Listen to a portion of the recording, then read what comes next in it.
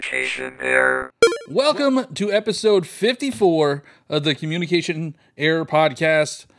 I'm your host, John Ebo. I don't know the saying that Cheesy always does. Even a year later, I don't know the saying that Cheesy does. I'll write it out for you. It's fine. I think you already did, and I just don't care.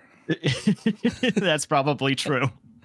But this is 1 year and 1 week anniversary of the podcast. And to get us through, we have a very special guest, another member of the Carpool Gaming crew, Sean Capri. Welcome. How are you? I'm so glad you guys got the rest of them first, and I eventually got on the show. You had the, we're missing like 6 of them. We're missing like 6. No, we got to go like, through the rest. That's true. We keep multiplying. 8. And but yeah, thank you so much, Sean, for being here. Obviously, you are like one of the biggest, if not the biggest, host of gaming podcasts, plural, because you have so many. Are you that I will agree with. I was shaking my head the whole time. I don't do well with any of that. But yes, I have. Well, you sickness. should take it. Wear the crown. Wear the crown. I don't know about that. Seth's trying to catch you with the amount of podcasts he does. So I think Seth is way beyond me. Seth does like 6. I think he's already done 6 today. Like he's just rolling through, man. Love Seth. But yeah, you have many podcasts. Are you ever tired? That's my secret, Cheesy. I'm always tired.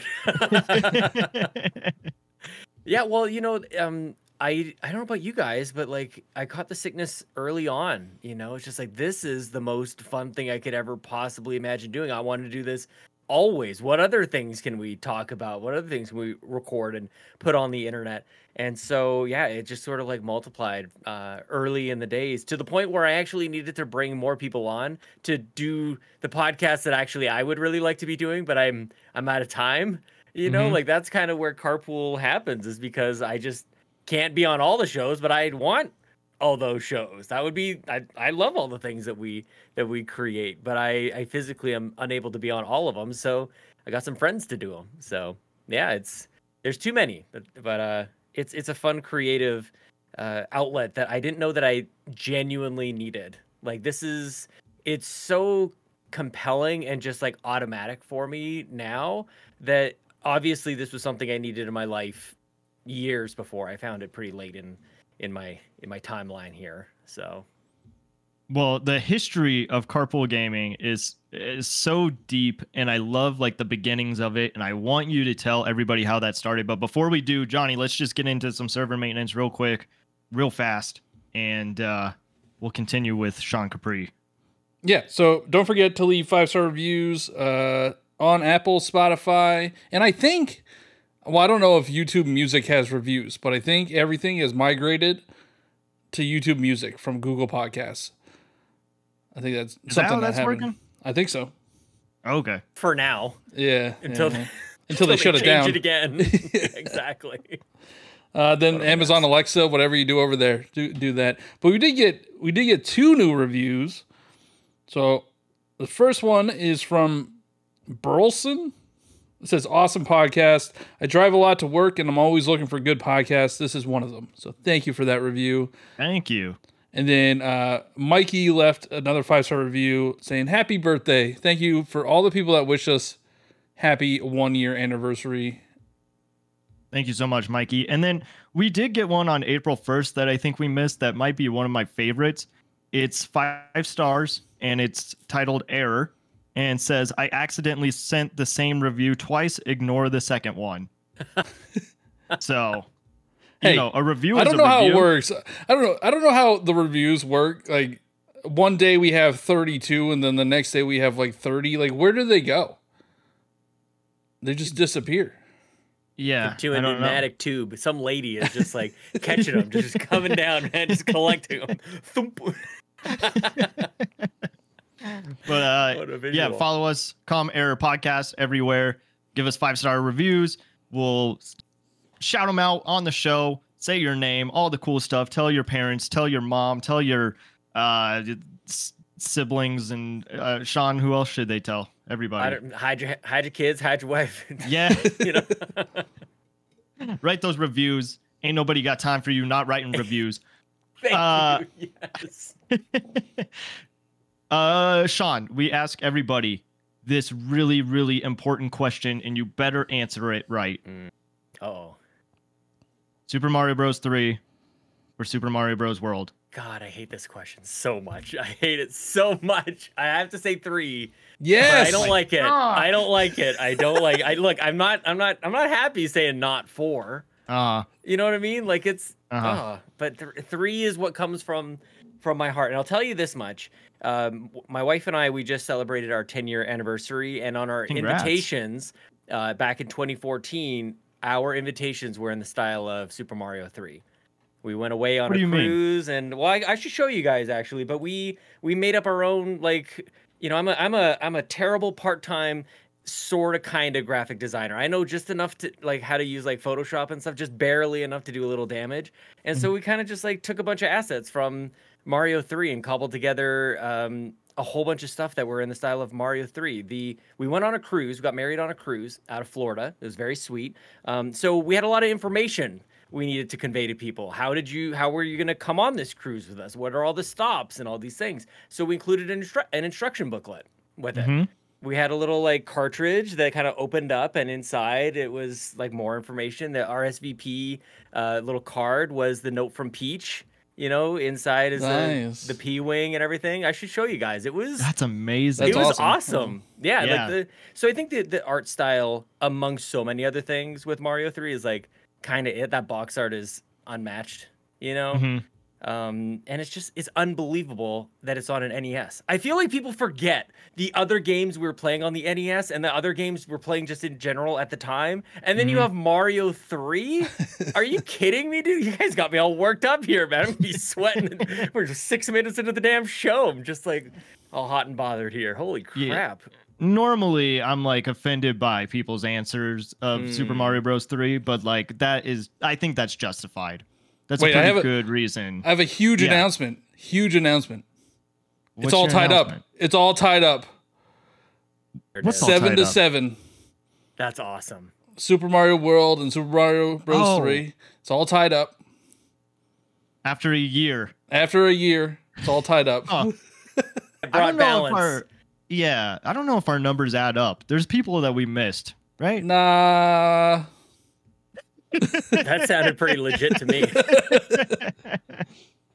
I do have another question. I have another question. This is brand new for this week. So we have the bet going about Nintendo is not going to release any actual new games for the remainder of the year after Luigi's Mansion 2. I mean, that's not even a new game. So the rules are they can't. Well, it has to be a brand new game. It can't be a remake or remaster, and it can't be Metroid Prime 4 because I think that's pretty much a given. But there was that leak. Well, I guess it wasn't a leak. It was like an actual thing from the ESRB about the Nintendo World Championships on the NES. Yes. And my question that I put out there was, does that count as a new game?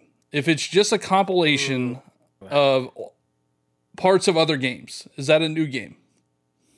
Like, it kind of is, but it really isn't. Like, it's almost like they're listening to you guys, going like, what are you going to do with this one? So what I'm hearing is he has to eat half of the one chip. Because that's the bet. If there is a new game that's coming out, Johnny has to eat the one chip challenge. Oh, this is amazing because I have this thing in 2024. I'm not buying new games this year. I know. It's incredible. And I think you're getting away with so I mean, much. It's pretty easy. It's pretty easy to not buy new games in 2024. Oh, jeez. I feel like I'm kind of with you, man. I do feel like I'm missing out on some, and I am gonna. Yeah, that's a whole other thing. I don't. It's so Nintendo. Like, yeah, no new games. This is the year to do that sort of thing. This NES, it's sort of like an NES remix, kind of from what I. If it was NES remix, like if they actually remixed the levels and put other characters from other franchises in there, like if they actually did work, I would concede that is a new game. But if it's just a compilation of like segments of NES games, I'm not That doesn't count. That's still. I think it's the leaderboard chasing that I imagine is going to be there. That does tip it towards a new game. That's going to make us obsessed. The you think a speed running, leaderboard is going to tip it towards? I mean, I think the so. rumors it's $30, so it's an actual like packaged product. Yeah. Yeah. I mean, yeah, I think it. I feel like there's no right answer. I feel like I go back and forth. I'm like, they're both wrong. It's a yes or no question, and both are incorrect. Well, I think our community, only Nintendo. Our community Yeah, right. said that it wouldn't count if it's just a compilation of games, even with leaderboards, like it wouldn't count as a new game. But if they did tweaks to it, so they were saying it's pretty much a wait and see. Well, also apparently there is a Nintendo game titled Banquet. It's just like that's the code of it. And Johnny, I swear, if it is Kirby Dream Oh my Buffet God, 2, it could you are be eating that chip. If it's the name of a Kirby game. No, there is a rumor of a Kirby game, but it's not a new one. It's Rainbow Curse from the Wii U. I could see that happening. Bring it. I don't know how it's great, going to work. actually. I don't know how it's going to work, but is it handheld only? Do you only play in handheld? Actually, so I don't like Kirby games very much, but I do really like the Rainbow Curse and then whatever the one was on the DS. I like those games a lot. Where you draw Robo Planet? a line. No, it's like you draw. That's 3DS was Yeah, Robobot. I forget what it was okay. called on. I forget what it was called on the DS, but it's where you draw like a platform to get Kirby to where it needs to go, Yeah. and it's actually pretty challenging. Some Kirby games are okay. That's about as far as I'll go with positivity towards Kirby. some of the games are all Don't right. worry, if you want to bash Kirby on the show, I'm all for it. That's fine. Carrying it on from Bobby Paul's, man. He hated Kirby so much. He would stop the podcast if I ever brought him up. Like, that was the end of the show. Well, speaking of Bobby Paul's, how did Carpool Gaming start? And what's your history with gaming podcasts? Yeah, I mean, how much time do you have? Like, there's a long history. Weaves in and out of Bobby Paul's, N64 Josh. So many people that I've met along the way, inspired by. I feel like there's like a year of 2015 podcast starter pack that a lot of us kind of like listen to. Like, Podcast Beyond started so many podcasts, now inspired so many, especially when those guys went and launched Kind of Funny, just showed everybody. Like, I'd never heard of Patreon before Kind of Funny happened back in 2015. So yeah, I was like just obsessed with podcasts in general, but like probably about, gosh, it's been a long time, man. Probably like 2012, 2013, something like that. When Apple, this is for the old geezers out there, you might remember when the podcast app became its own thing. It used to be like nestled into the music app, actually. So that's where you'd go, and going even further back than that, you'd sync up your iPod with your computer. That's how you got your podcast. Like, you'd have to connect it to the computer with an internet connection, download all this stuff. Like, we're going back, man. It was like that, and then fax machine and pigeon carriers. Like, it was, we're talking like ancient history here. But once I started, I'd always heard about podcasts. A friend of mine kind of directed me to a few that he was listening to, which were not video game at all. And then slowly but surely, I'm like, okay, I'm really enjoying this. I was listening to like Mark Maron back in the day. Kevin Smith had a podcast, few others. And then I just wanted more. It was like, it's free. Like, where has this been my whole life? I just have like this endless supply of great conversations that I really enjoyed. And this was also my first step towards becoming my dad, who listens to talk radio to this day at like full blast. It's like, well, that's podcast for us.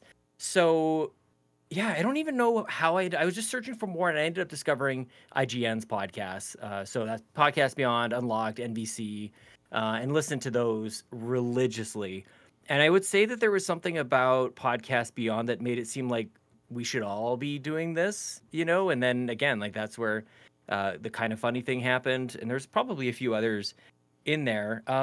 Quick shout out. At that time, I was listening to a show that's still going on now. It's called Married to the Games.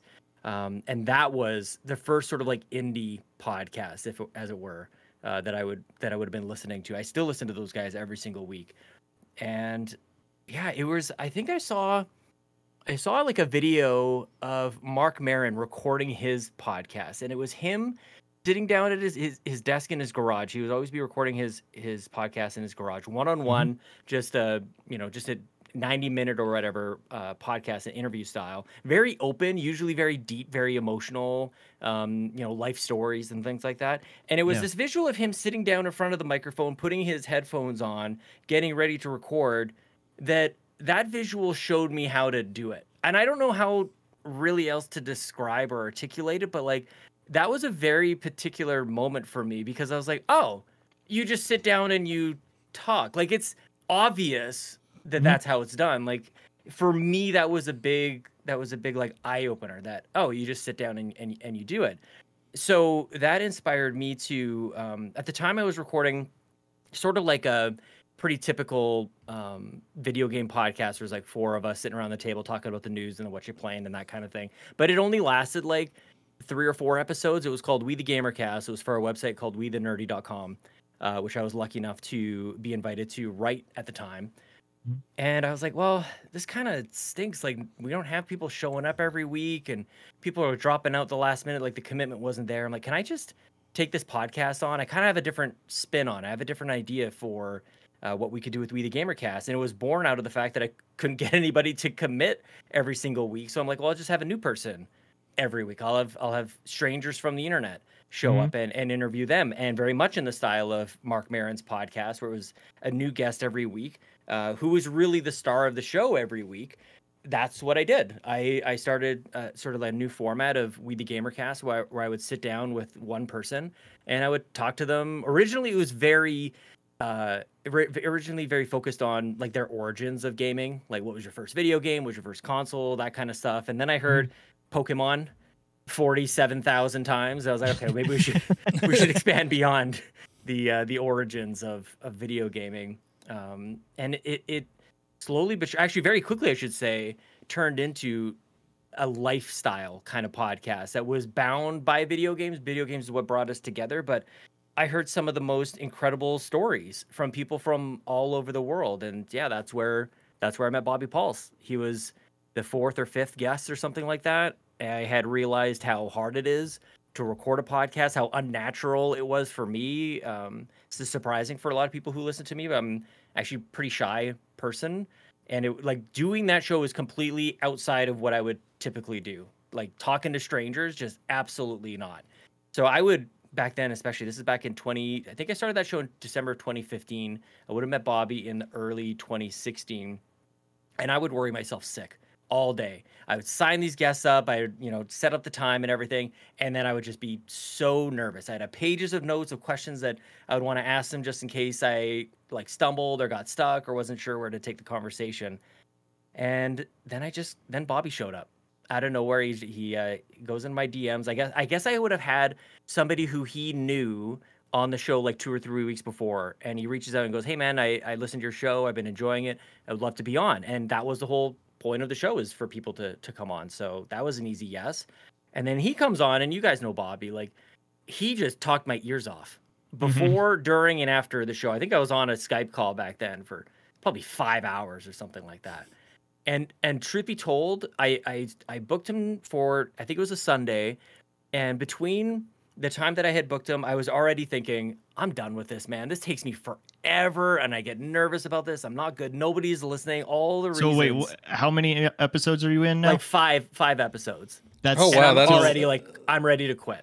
Yeah, Josh has told us, N64 Josh has told us that most podcasts don't make it past episode 7. He passed that on to Bobby, and Bobby would preach that all the time. Once you make it to 10, like you're good. Totally. And I was there, man. I would have been just another statistic. Just try it out, and you just don't realize like the grind that goes into it. Going from somebody who is listening to them to somebody who is creating them. It was booking the guests and sitting down for the time that it took. Like that was new for me. I'd been enjoying podcasts at my leisure, not carving out 2 hours plus however long people wanted to sit after that.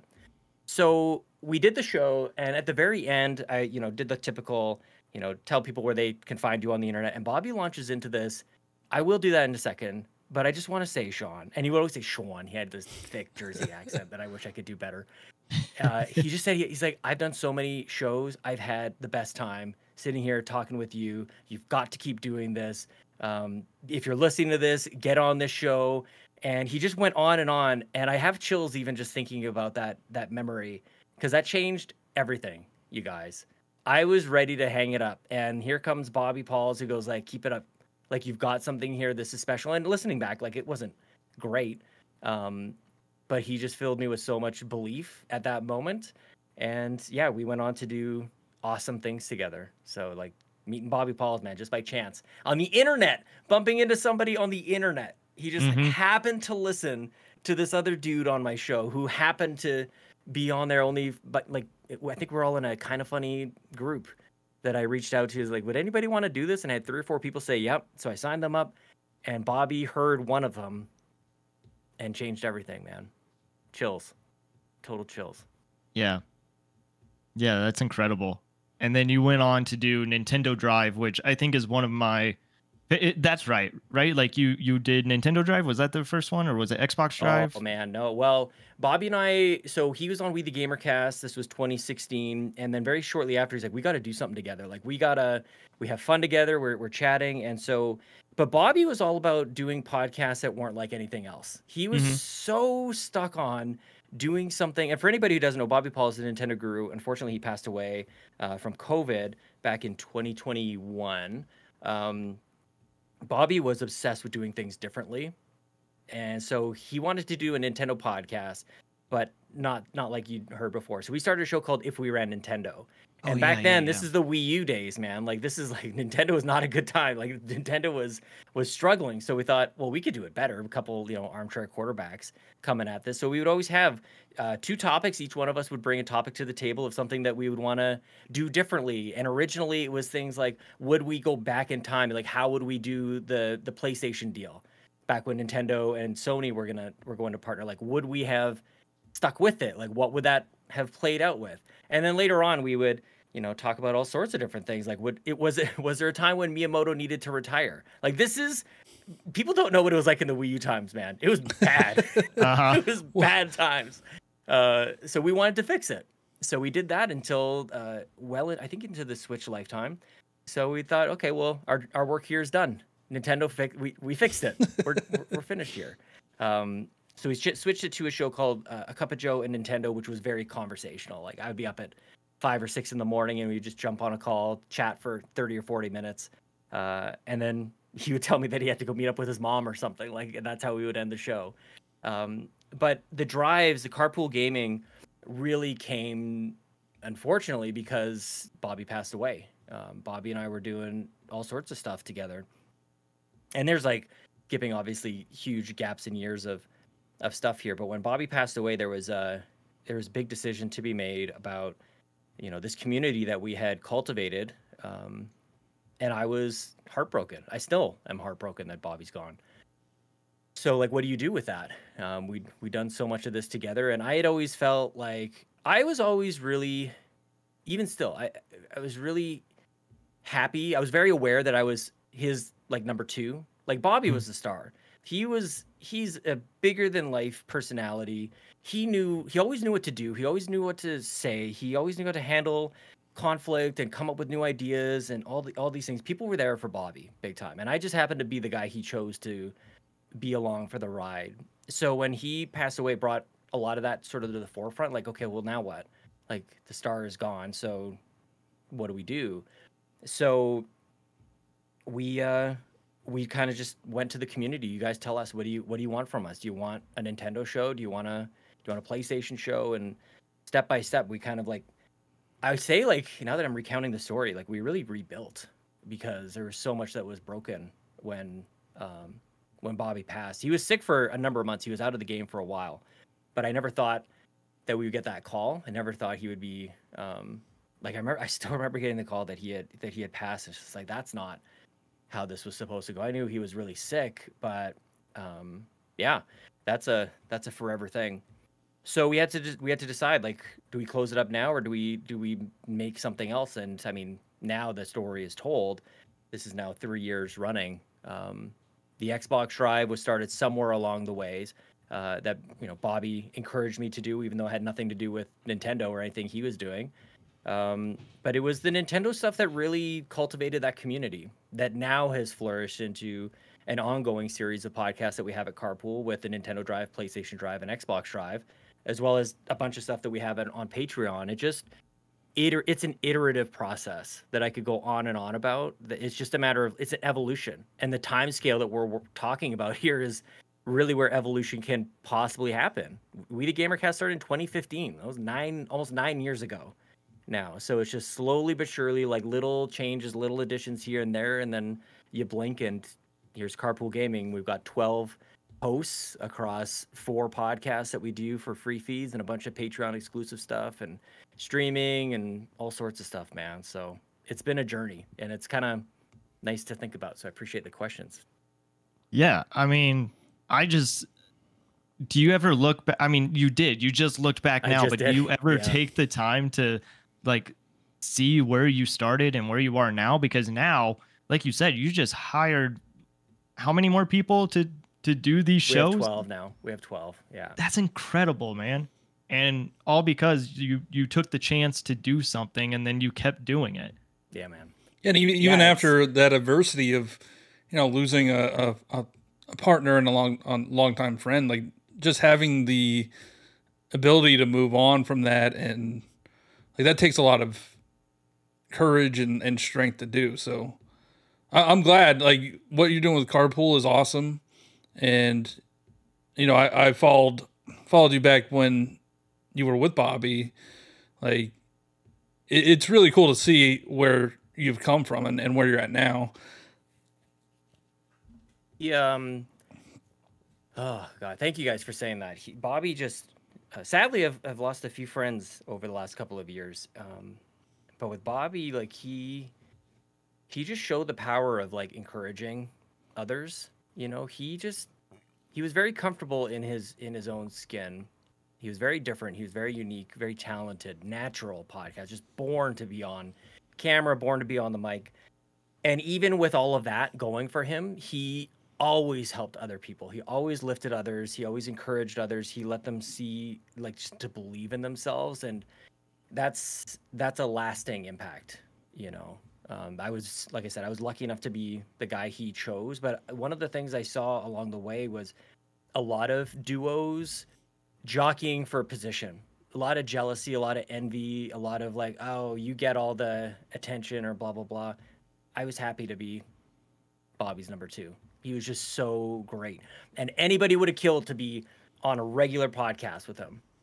Sometimes you would have people show up as guests, or he had 40,000 different shows. He had a call-in show he called Red Shell Radio, I think it was called, and people would just like call in like an old radio show, and then I'd have a 10-minute conversation, and he'd be like, all right, next caller. Like he was so good about that stuff. And even with all of that, it was so core to him to encourage other people, and he touched me with that. I was totally lucky to have come across him, because my life is completely changed, in every aspect, in my home life, in my work life, this is now a lovely hobby. I've met some of the greatest people. I'm here chatting with you guys because of Bobby. Like, how cool is that? So to your question, Cheesy, like I don't think about it enough, but I do try to reflect on those moments. So there are pivotal moments within my life where, it's butterfly effect. If I'm late, or if I decide yes or no or whatever, like my life looks completely different to where I work, to who I marry, to my kids being here. Like I think about that kind of stuff way too much, actually. But tying it back to Bobby is special, man, because yeah, I totally would have given up. And I think even now, even after all these years, it's a grind. Any one of us can find any 1,000 reasons to just like stop doing it. It's way easier to not be doing this than to do it. But there's something, I don't know, maybe I'll throw it back to you guys. Like, what keeps you going? This is a year in, man. Like you've certainly had to overcome stuff that what the community and the audience sees or doesn't see. But like, you got to keep going. You could easily go, I've had enough, but you keep going. What keeps you guys going? I mean, so yeah, we're only a year in, and I can't speak for Johnny, but like for me, I think it is the interesting conversations that we have together. Like on a deeper level, communication error is about the elevator pitch is it's a gaming debate podcast where we may not always agree, but if we listen to what one another has to say, maybe we'll be able to fix our communication error. So with how the internet is today and everybody is yelling down each other's throats, like if we just sat down and had a conversation, maybe we can see where the other one is coming from. Yeah. And then the next week, after we're done discussing whatever topic we were discussing, we get to bring on a guest who we think is pretty knowledgeable or is a fan of that topic and get to hear from their point of view. Mm-hmm. So I think, and this is something that I'll let Johnny speak first. I'll have Johnny, what, if you want to answer that question, you can. Yeah, I mean, what I really enjoy about doing this show and then other shows as well is just being able to talk to people that have similar interests. You know, in my day-to-day life, I don't really have friends that have similar interests to me. So, you know, being able to do once, twice a week to talk to Cheesy and talk to, you know, Josh and Crawler, like that just gives me an escape, and I really enjoy that. And I like interacting with the community that we've built so far, just seeing what they have to say. It's just I don't know what I would be doing if I wasn't like doing this. Like, I mean, I have a partner. She's fabulous. She's great. I love spending time with her. But outside of that, I don't know what I would do. Like, I would work, play games by myself, and then just go to sleep. And that's just not the kind of life that I want. Dude, there's a clip of Bobby saying that exact thing. Really? Exactly. Totally.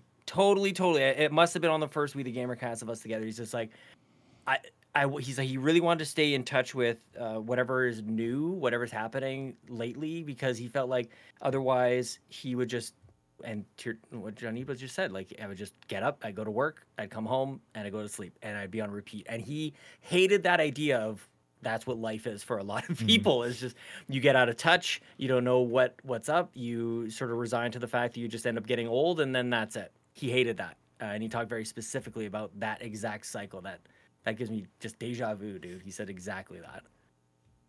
And that all resonates. What else would we be doing? You know? It's just, that's the thing. It becomes so second nature, and it's all you want. It's not even a decision anymore. Really, is it? There's so much momentum. This is just what you do. Yeah, because I mean, I don't know. I think that you got to do something outside of work. I agree. Everybody is kind of just in the motion right now, and nobody can get their head above water, but you got to find that thing that is just for you. Yeah, I totally agree. Yeah, I mean, God bless everybody who puts their hours into their work, but I don't know. Is that happiness? Like, are you stoked to do that? You know, like, I work. What's the saying? I work to live. I don't live to work. Yeah, man. Mm-hmm. You don't want to, like, I may not enjoy my work. If anybody's listening from work, sorry, but it's just the truth. Shut up. But like, I know I needed to pay the bills, and this is if I was only working, I would go crazy. Yeah, you're always quoting Office Space, like, I gotta get out of here. I gotta get out of here. I'm about to lose it. Well, Sean, I mean, I think that you are a really amazing host, and I'm not just saying that. And I'm very curious as to, like, who are your inspirations? Because to me, like, I think of you as like Conan O'Brien or Craig Ferguson. And what I mean by that is you really do take the time to listen to your guests. And that's the kind of people that I like when you're watching somebody who is a host. It's not about them. They're not the star of the show. The guests are the star of the show. And they really just pay attention and listen to what it is that they're saying and just go off script, because that's way more interesting than whatever they were going to say. So you mentioned like Mark Maron. You got other people that you're inspired by? Yeah, and I want to sort of like create this separation to say, like, I am not them. I don't think that I am them. I'm nowhere near any of that. But like Larry King said something once upon a time. I'll butcher the quote. But he really just talked a lot about what you just said. Like, you ask a question and you get the hell out of the way, and you you approach it from a genuine source of curiosity. And when he said that, like that really resonated with me, especially as I started to have people come on We the Gamercast with these fascinating stories. Sometimes I knew the world that they were kind of discussing. Sometimes I had no clue, but I genuinely wanted to learn more, and I was rewarded almost every time by this incredible story. One of the things that genuinely got me going every time, like this really was like I was almost like hoping for someone to say this, was somebody saying something like, I've never told anybody this, or nobody's ever asked me that. Like those are the moments that just like I would, as somebody asking those types of questions, I live for that because I knew I could sense it. I could feel it in that moment that they were so glad that somebody finally asked them to talk about this thing that either it was a very painful thing for them to push through or something they were really excited about or whatever. Sometimes people were just like, they have this in them, which is, I know, getting away from the inspiration, but it really was this Larry King that led to the curiosity thing. But the reward was people all around us in our everyday lives. They are dying to tell you something that they're passionate about. And I think that's what keeps us doing this as well, is, you know, we don't even need to be asked a question. You're just like, we turn on the mic and we hit record. So like, here we go. We get to tell you what's like happening deep in our core. And I found that through We the Gamercast, that it wasn't even podcasters or anything. It was just everyday people were dying inside to just tell you. They wanted it out, man. They needed to tell you about all the Pokemon they had memorized, or all their tips or tricks for this. They were stoked to tell me about stuff. So that was, yeah, it just sort of like fueled the curiosity, like where else can that come from? Conan O'Brien, huge, you nailed it. Craig Ferguson, just, if I had an accent, love that guy. So funny. But yeah, man, like then it turned sort of inward with the podcast community. I was inspired by so many people who I just got lucky enough to interact with. Of course, Bobby, Josh, the Nintendo dads were huge, man, and they still are. They're just a great group of guys. I mentioned Married to the Games, play some video games, PSVG, those guys. So I was inspired by, you know, the big names out there, but slowly but surely, like my world became entirely podcasts. All my friends were podcasters. We were all helping each other. You know, Bad Bit back then he was Polygames. He had a different YouTube channel. Bobby was the Geek Guru originally. He wasn't the Nintendo Guru. He had a different name. So yeah, really inspired by all those guys. Kind of funny for sure. You know, they taught us all how to do Patreon. Like, there's no way around it. There's nobody who's podcasting now with a Patreon who can't give kudos or homage to the Kind of Funny guys. So yeah, I think it's as simple as that, honestly. The Mark Maron thing was big. It was just noting that the guest was the star. And it also, for me, kind of like, I ripped his format off 100%. The format for We the Gamercast and WTF was exactly the same. It was a quick music intro, and then I would yammer on about whatever's going on in my life for whatever 5 or 15 minutes. Then we get into an hour to 90-minute chat with the guest, and then I would close it out with a solo kind of thing. It's exactly what Mark Maron does. Yeah, and like, so I remember being on We the Gamercast, and we were just having a conversation. Yeah. I didn't know that you recording. Yeah, I didn't know that you hit record. Yeah, so I was like, I don't know. As the show started, so you got raw cheesy. So now you know all the messed up things he actually says, and it's recorded somewhere. Yeah. Yeah, it became a bit of a running joke where the guests would say like should we hit record or something? It's like, man, we're 30 minutes in. We're almost done. We're good. We're good. I did always check to make sure, you know, that you know, people didn't say anything that they didn't want out there. That was always a thing. But I did find that was on purpose, because early on, I would give that like heads up, like, all right, 3, 2, 1, and here we go. And like that's how we ended up starting. But we're like, we've done this a billion times. What I found with We the Gamercast, especially in the early days, was people didn't have their own shows, and so they were nervous. People often would show up very nervous, and that nervousness would amplify when I said we would have like a nice chat, you know, just kind of get comfortable, and then say, okay, ready to go. And I could just see them go like, they changed, their whole posture changed. I go 3, 2, 1, and then the start, quote unquote, the start of the podcast would be stilted. It'd be stunted and uncomfortable, when it's just like, just before I hit record, we were good and we were flowing. So we just kind of blend that. Usually I wouldn't take the whole recording. I would I would listen back and go, okay, this is where the conversation kind of starts to flow a little bit. It certainly wasn't from the moment you say hello and probably meeting the person for the very first time. I'd chop probably the first 10 minutes or so off, and then that would be what the audience would hear on the podcast. So that was a fun kind of just art to it as well. It kept me from other people being the ones to edit the show, because how could they decide when that would happen? So, but we haven't done We the Gamercast in a long time, man. Like, you guys are having me thinking very positively back on these memories, dude. That was a good show. That was a good time. Well, so I remember when Johnny and I were talking, and we wanted to bring you on. Like, this is long ago. Like, you've been one of our guests that we've wanted to bring on to the show for a while now, and mostly because we wanted to know how much podcasting has changed your personal life.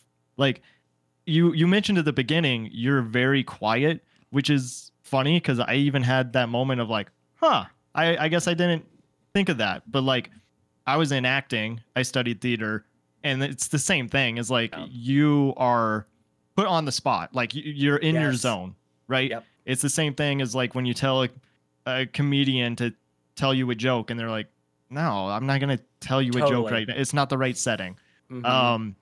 But have you found that your life has changed in any kind of professional way because of podcasting? I mean, you just had your what am I trying to say, Johnny? Your interview with Victor Lucas. Yeah. That's incredible. That's a literal dream come true. Yeah, we could get to that. Professionally, I think one of the most notable things, and this really came from podcasting with Bobby for so many years, was you have to think on your feet. It's all about improv, really. You know, a lot of it you just keep going. The show must go on. You just you know, you got to be quick. And sometimes the show doesn't go where you want it to go, but it's like, hey, that actually worked out better, or you look at it and you just laugh later. Totally. Yeah, you can't live and die on a single show, man. Like, there's too many of them for that. Some are good and some aren't as good. It's not a big deal. But I do find in my professional life, some people are born improvisers, as in like they can, not that they're making stuff up as they go along, but they can think quickly on their feet, that they can be prompted with a question or challenge and they go, okay, this is what we're going to do with this. And it is through conversation and dialogue, problem solving. There's a lot of creativity. There's a lot of stuff that, you know, if you guys were to dig behind the scenes as well, even the way we're doing this show was a choice by you guys. You know, like we probably don't even think about it anymore, but there's so many different ways to record a podcast. Do you do it live? Do you not do it live? Are you using Discord or Skype? You know, you make all these choices and you guys do it in collaboration with each other. So there's all these skills, there's all these decisions that you're making, probably not even realizing that you're doing it. But it's like fine tuning a lot of that stuff, that how can it not impact your day-to-day life? I do think it's really interesting though, because you know, I have a lot of positive things to say about how podcasting has enriched my life. What I realize though in my regular day-to-day life though is not everybody is a podcaster. You know, so you'd love to be able to like have like these great conversations with just like everybody, and like nobody wants to do it.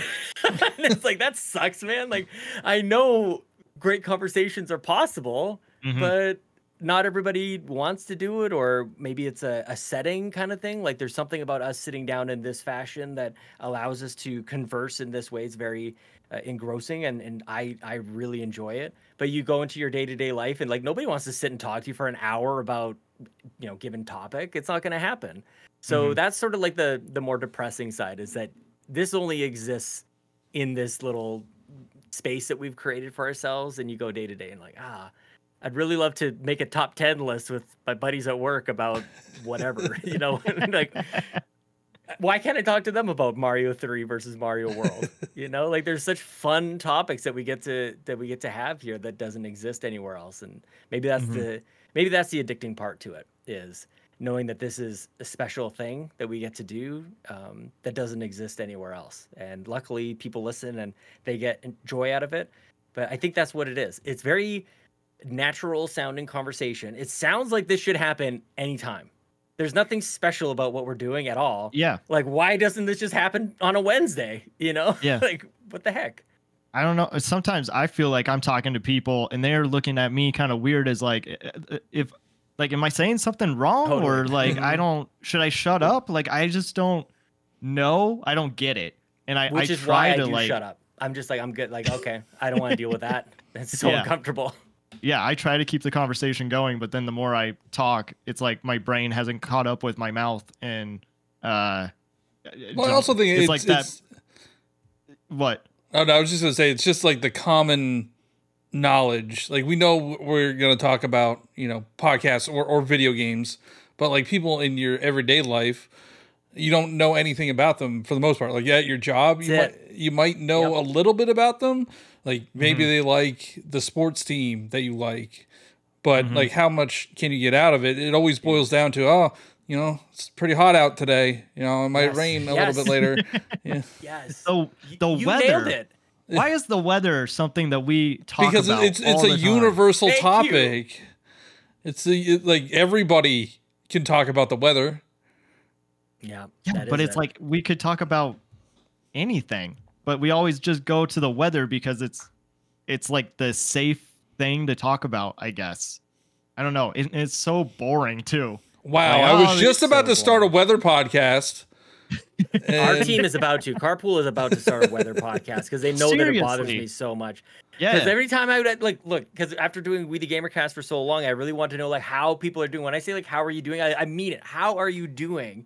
And Ryan would always say like, oh, it's 70 degrees outside or whatever. I'm like, that's not what I asked. Like not even close to what I asked. And then it became this. I mean, you did start talking about weather this week on Nintendo Drive. I can't believe it. I'm doing it myself, but yeah. I'm not going to talk about weather here.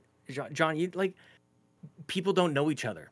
That's the sad reality is like you don't actually know others, which that's why you end up talking about the weather because you don't know what actually somebody's passionate about, what they actually want to talk about. And it's weird to ask and it's weird to maybe like invade that personal space kind of thing. So that's why we do this.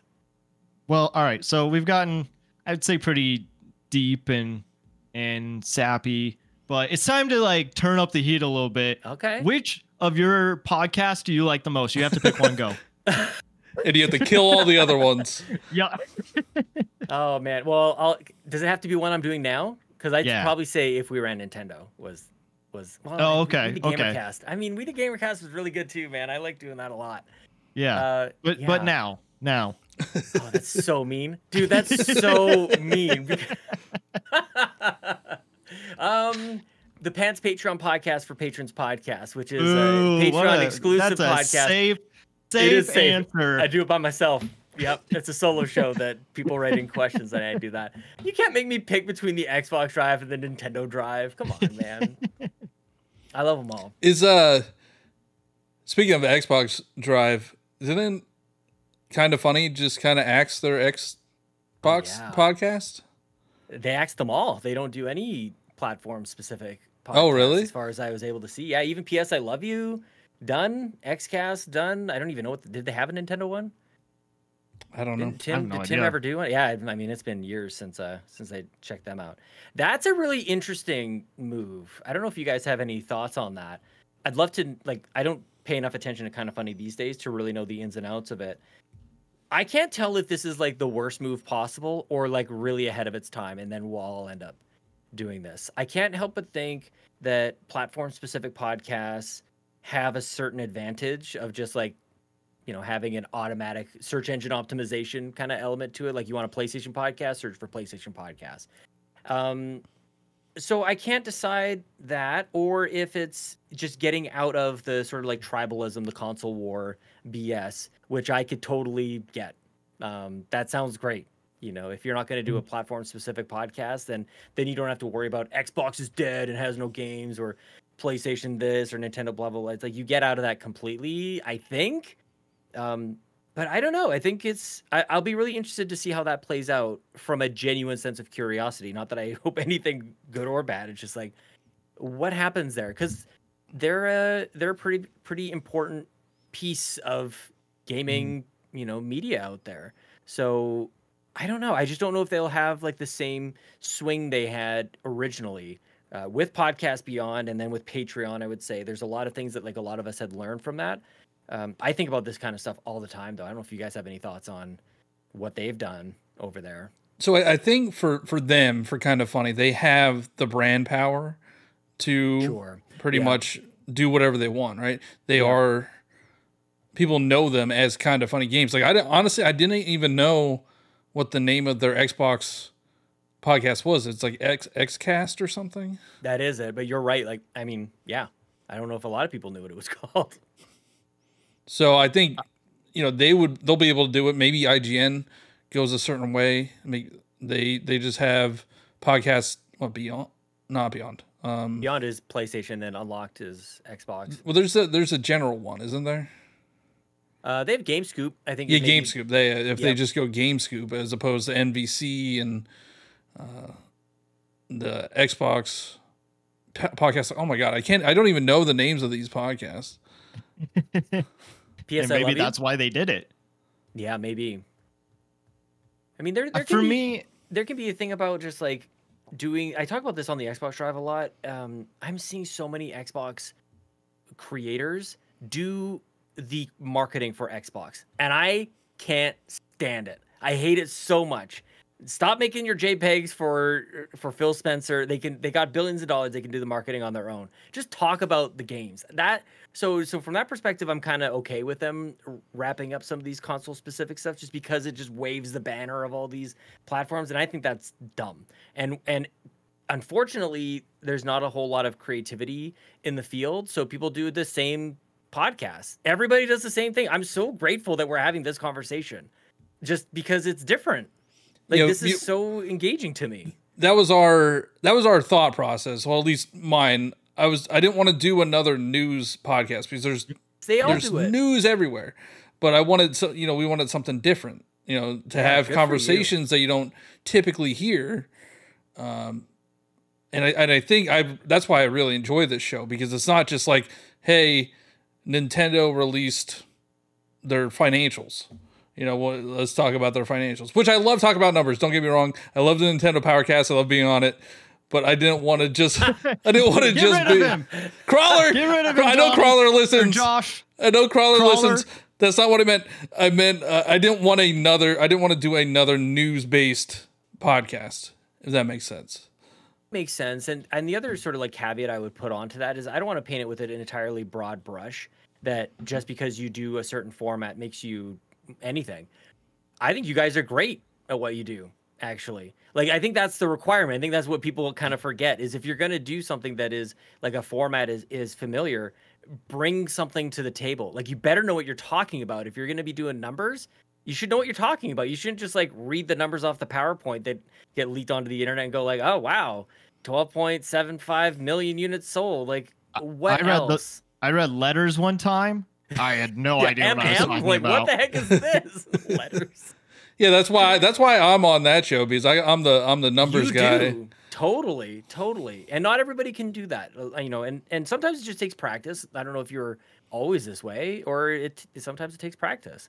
So it's not to detract anybody from trying it out. It's just that's after doing it for so many years, that's just kind of how I feel about it. It's like, if you're going to do something similar, be the best at it. Otherwise, try to create something maybe even just a little bit different, just have a little fun with it. Yeah. And I think, the podcasts that we listen to, I think the three of us, everybody does something different. And if it's like the same kind of format, it's different because of who they are. Big time. And what they make it. Yep. Yeah, actually, so to talk about, I listen to Nintendo Drive a lot, and that is a different vibe than even the Powercast. Like, I feel like on the Powercast, we're more trolly, and yeah, Nintendo Drive's a little bit more like cozy, and there's like the juxtaposition there, Yep. Yeah. Do you feel like anytime you see a tweet that's like, I wish the host would just get to the point, do you feel like you're that show? Yeah, that's us. definitely. And we will lean into that forever, dude. Like it's well, there was that tweet that it was like, I want to find a Nintendo podcast that actually talks about the Nintendo games right away. It's like, come on, man, chill out. I think they might be talking about us. Yeah. Well, not only look, man, we leaned into that so hard because the Nintendo Drive was the first of the podcasts we do at Carpool with four hosts. So that just automatically meant the show was going to be longer. We're going to go off the rails. There's almost no like there's structure, but only like on Google Doc. But otherwise, like it's pretty free flowing. And so we enjoyed that so much. We did that with the Xbox Drive and the PlayStation Drive as well. We just maxed out. Oh, we want 4 people on these things. We want maximum conversation. We'll see what happens. And I continue, and I don't even know what kind of numbers we do. I have no clue. All I know is that we've got a wonderful Discord community. We always get community questions kind of coming in, and that's pretty awesome. And I'm glad to not be chasing any numbers, at least for my own sanity. It's just not for me, because I think I realized early on whether if I had 5 listeners, I would not be happy because I didn't have 50 listeners. And if I had 50 listeners, I wouldn't be happy because I didn't have 500 listeners. And if I had 500, I wouldn't be happy because I didn't have 5,000 and so on. So I kind of ignored that part and started looking for other ways to get that reinforcement that things were going fairly well.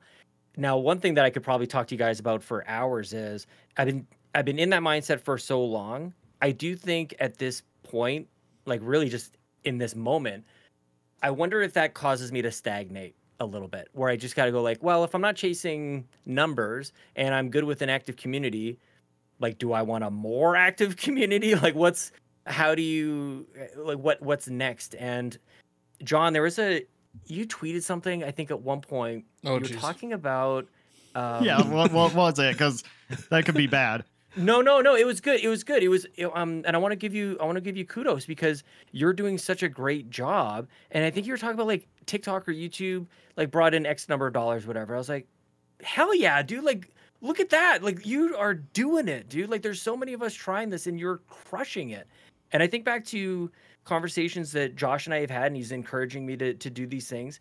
And I'm like, I mean, I've got an active community and I'm happy with this, but you tweeted that and it like turned my world upside down. I'm like, am I missing something? Am I ignoring something? Like you're really doing it. And you have a lot of, I don't know if people realize like how much diligence, work, and discipline that takes to achieve what you're achieving. So yeah, it causes me to wonder, like, I've been like happy in my own little land over here, but like, hell yeah, John's crushing it over here, dude. I mean, it's in the space and like content creation, it's hard not to look at numbers. And I understand not wanting to. Like I tried not to as much as I can, because once you're chasing numbers, I think you've already lost the game, right?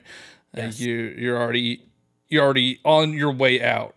Like once you're every single day, if you're like, oh, my numbers are lower than they were yesterday, like you're already out.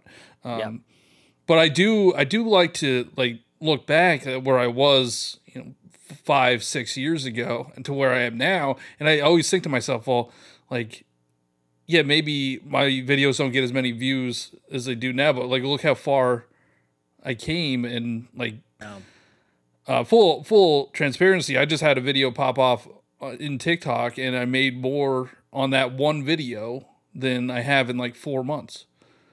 Like, it's just one that makes you come back. Nice. Yeah, there's a bit of an addiction maybe there.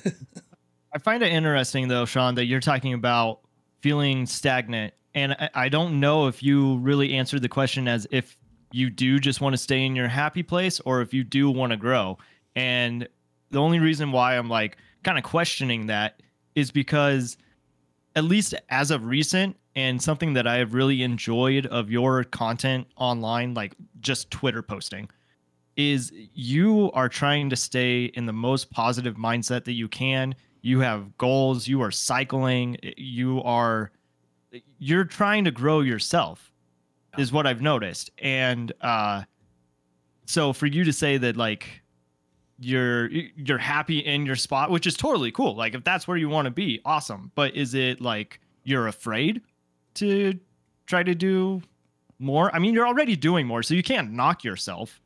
Yeah, it's my threshold is laser thin on this front, because I think for a lot of people like outside looking in, you're like, how could you possibly think that? It's a not a healthy place to be. I think, to be always so self-critical, like, oh, something's got to change. And because I think when you have a team as well, it can impact relationships, where I am almost never satisfied, and I probably will never be satisfied with whatever. That is not the most fun to be around. That I'm hyper aware of that. Like, something's always got to be bigger, better. We got to improve this. We got to work on that. We got to blah blah blah. That can be a challenge. But as far as like always improving, I don't know what this is butchering yet another quote, but something to the effect of like, a man or a person has two lives, and the second one begins when he realizes he only has one. I'm about to turn 40 later this year, and this is like so cliche, it's not even funny.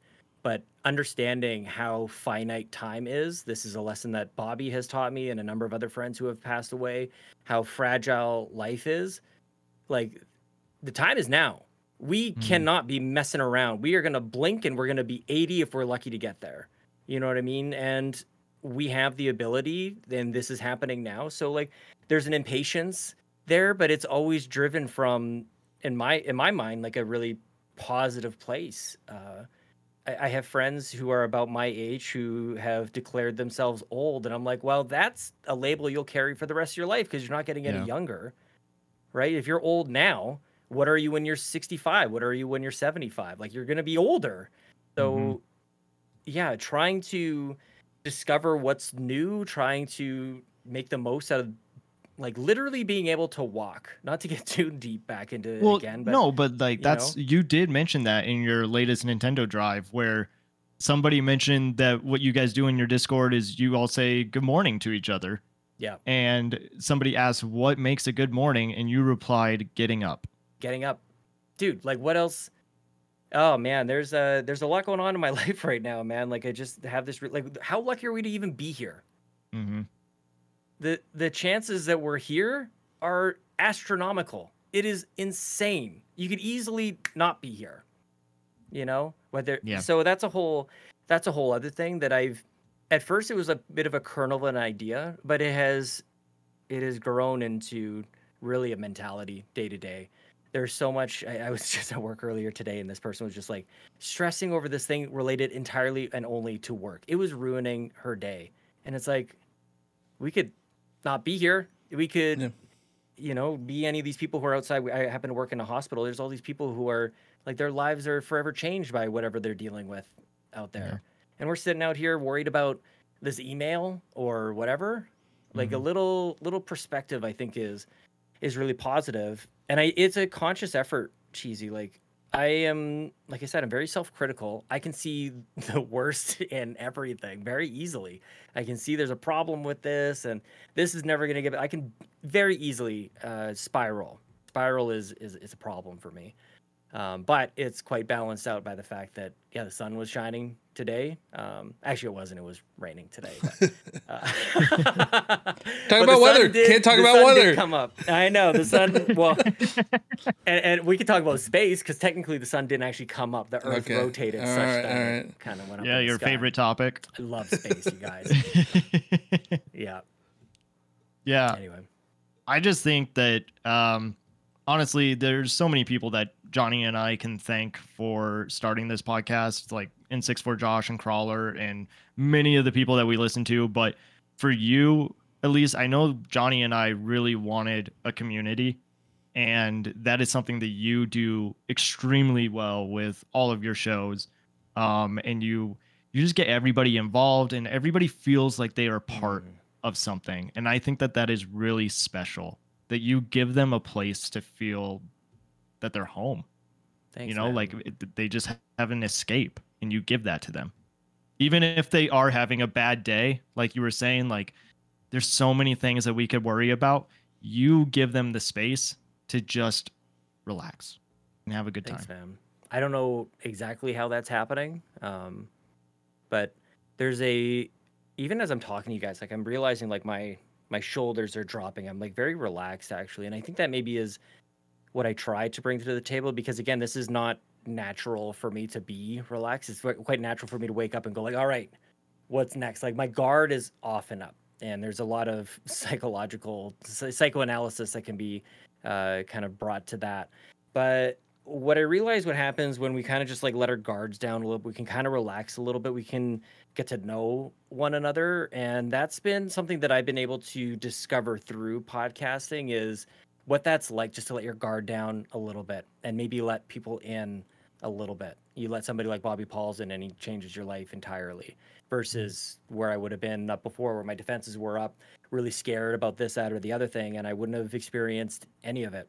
So I feel like it's really nice of you to say that. I'm struggling to figure out what did we do exactly, and I think it's more about the approach and the mentality, and being open and vulnerable with each other, and allowing. I think that makes it safe for other people to do that as well. But even then, like there's times where that still burns me. There's still times where even I question, should I let everybody in? Should I you get exposed, I think, when you do that. And every once in a while I do get burned. I'm a pretty sensitive person, and every once in a while I'll get hurt pretty bad. We had a couple people leave Carpool Gaming earlier this year, and that it roasted me, dude. Like it completely, it sucked. It's I treasure friendships and relationships probably more than I should, and ultimately nothing lasts forever. And I don't blame anybody for making the decisions that they did. But not only when they left it, but even when we brought other people in, like it was actually a very painful experience. So your comments tonight they're well received, because I do have to balance that out. The pain sometimes can outshine the positives, and I can lose sight of the things that are going well, because I'm like, oh man, there was some there's some stuff that just like really, really cut deep earlier in 2024. So it's nice to know that we're still doing a couple things that are okay. But as sure as sometimes that I sound about this, that, or the other thing, like I assure you, there are crippling self-doubt thoughts happening constantly. So I try to keep people around me to keep me balanced. But yeah, I'm never sure about anything, like at all. So we just keep trying things, and yeah, it's a dangerous space to get into, and you kind of spiral in self-doubt. I discourage that as much as possible. So yeah, in this moment, I'm really, really appreciative of your guys' questions and just being able to talk this through, because you can kind of lose sight of the good stuff when things get tough, for sure. Yeah. No, I mean, I think it's been a pleasure having you on, and I know Johnny and I are just super grateful. Johnny, I don't know if you have anything else that you want to talk about, because I feel like, even though Sean, you are in Canada, I feel like, we've known each other, and in the weirdest way too that I met you was through our love of Popstar. Oh, dude, yes, never stop. Yeah, never stop. Johnny doesn't know what we're talking about. Yeah, I have no idea what you're talking about. Andy Samberg. Yeah, it's a Lonely Island movie, basically SNL humor. You know what you're in for. Yeah. But it was Andy Samberg playing this character named Connor for real, and it's like a riff on Justin Bieber and Macklemore, and thinking that he's the best. But what made it great is that it's this mockumentary, so you would get people like Simon Cowell and Mariah Carey and Seal. like Seal and people that are just like commenting on like his career is crazy, and like he blew up to stardom so fast, and then you see him kind of crash and burn, and it's just a great movie. It's like Spinal Tap. I don't know if you've seen that, Johnny. Oh yeah. I have no idea. No. You know what it's like? It's like Zoolander, actually. I was going to say it's this generation I know, I've seen but it came out like Zoolander. 10 years ago. I've seen Zoolander. It's kind of like Zoolander, yeah. I mean, I know Lonely Island. Like, I've seen their stuff before. Like, I'm on a boat. That was, I don't know how long ago that was now. Probably 20 years ago. Jeez. Wow. That's crazy. Yeah. But I mean, to reiterate the fact, this is actually, I really enjoyed this conversation, because it kind of gave us more perspective on like what, and hopefully gives the listeners some perspective of like what goes into all of this. And I want to reiterate, like, so I work as a tax accountant, and people get so stressed out if they, make a mistake on a tax return. And it's like, nobody's dying. Like, who cares? None of this matters. None of this matters. Mm-hmm. Yep. Just get your paycheck and then do what you love after work.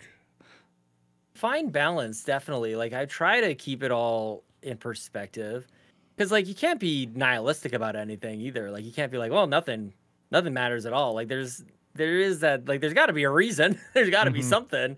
But yeah, like, it's not the end of the world, if this, that, or the other happens. You just keep it all leveled out. But there's days, weeks, or maybe sometimes months of the year where I go like, yeah, we're all fast forward, we're all gonna die soon, and there's no sequel. Like, nobody will remember us, and it's like, who gives a damn? You know what I mean?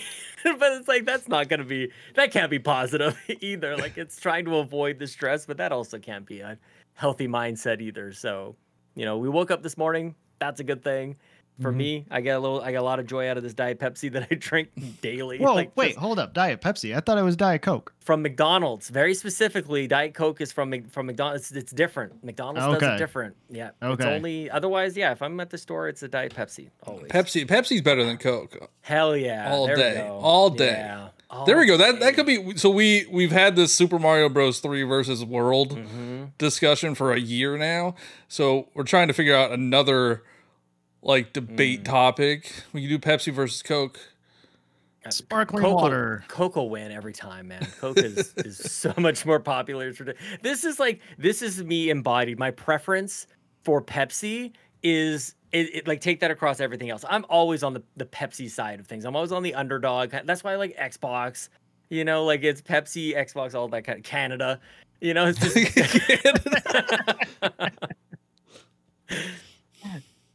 That's funny. Yeah. Canada is the Pepsi of North America.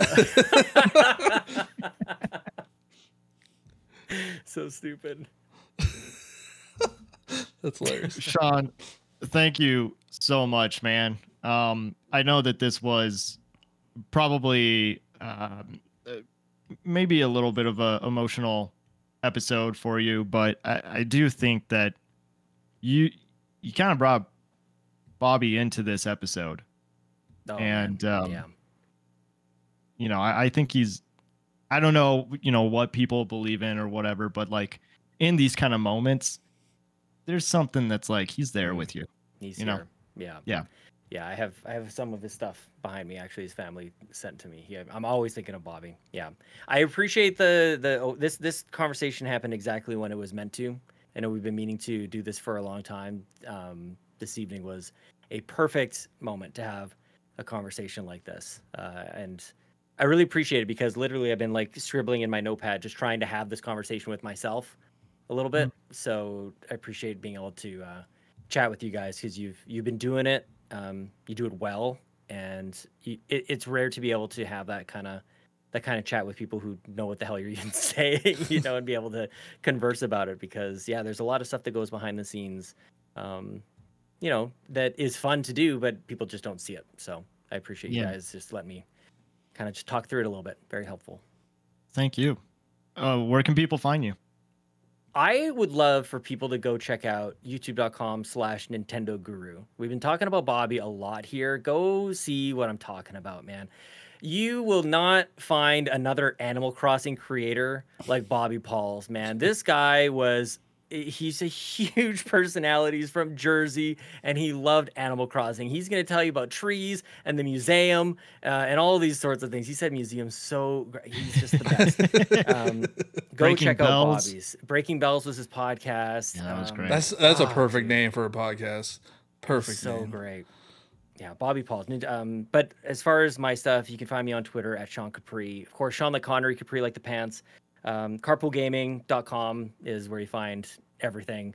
Obviously, we do our Nintendo, Xbox, PlayStation, and also an RPG. We have an RPG show, which I love that we have that, man. It's like, this is where all the role-playing game geeks come out to let their freak flag fly, man. It's so fun. I love it. So, yeah, Carpool Gaming on all the things, and just appreciate you guys having me on tonight.